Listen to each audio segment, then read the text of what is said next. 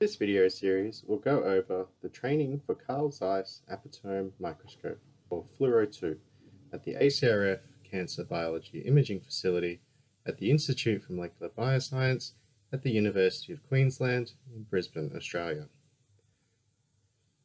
This playlist will feature short videos covering the different basic operations of this microscope. Movies in this series will include a system overview, how to find your sample, capturing an image, Z-stacking, tiling, capturing both fluorescence and color bright field images at the same time, color slide scanning, and apotome imaging. This video will go over the basics of the system in an overview. This is an upright microscope where we have a motorized stage, 2 cameras, and an LED light source, as well as the Apotome 2 module from Zeiss.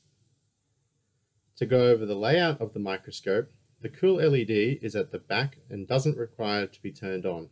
It's software controlled. Light comes in via a fiber at the back of the microscope to the front, where we have a motorized filter turret with a number of specialized fluorescent filters. The excitation light then travels down to the sample through one of many highly specialized imaging objectives, ranging from air through to high NA oil immersion objectives. Emission light then travels up from your sample back through the filter cube to the fluorescent monochrome camera. Transmitted light from the lamp below the stage travels through the motorized condenser, through your sample, and out through the left port to the color camera. The motorized stage is controlled via the joystick or in the software. Focus is via the focus knobs under the stage, and they are either coarse or fine adjusting. On all microscopes, you can adjust the eyepieces by adjusting the diopters. For this system, the dots should be aligned to position 0 to begin with. The startup sequence for this microscope involves logging into the computer, powering on the microscope via the grey button at the rear left of the stand, waiting for the load screen to finish loading, and then by starting the Zen Blue software on the desktop. If the computer is off at the beginning of your session, turn it on by using the power button at the front of the computer stand, and it may take several minutes to start up. Unless you're performing apotome imaging, the apotome device should be in the out position.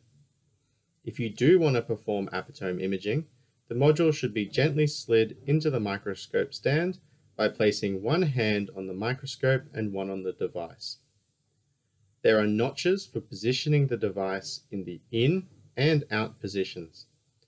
Be careful when sliding the device to the out position, as it can come completely out of the microscope. There is a beep noise when the device is placed into and out of the microscope. When you launch the software, you have 4 main tabs, including Locate, Acquisition, Processing, and Analysis. In the software, you can also adjust the zoom level of the components of the screen, and you can reset to the workspace that you're interested in if you manage to close anything by accident. The Locate tab is used for finding your sample through the eyepieces and has a number of quick selections for the different channels and optical configurations, as well as some tools for setting exposure live and snapping images. The Acquisition tab contains the information for capturing images using one of the many imaging experiments that are pre-programmed in the software. The Processing tab is useful for processing images after you've captured them, such as performing the apotome processing method, both 2D and 3D, as well as in batch mode. The Analysis tab is used for performing measurements. Under the Acquisition mode, we have pre-programmed in one of 4 experiments for you to use. Wide field monochrome should be used for standard fluorescence imaging, both 2D and 3D.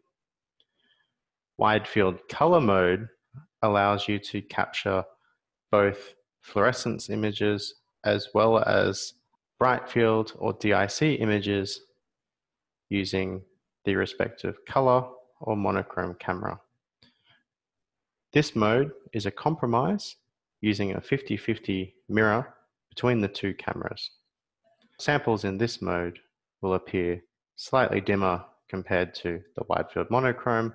However, you can use the color camera to record your bright field images.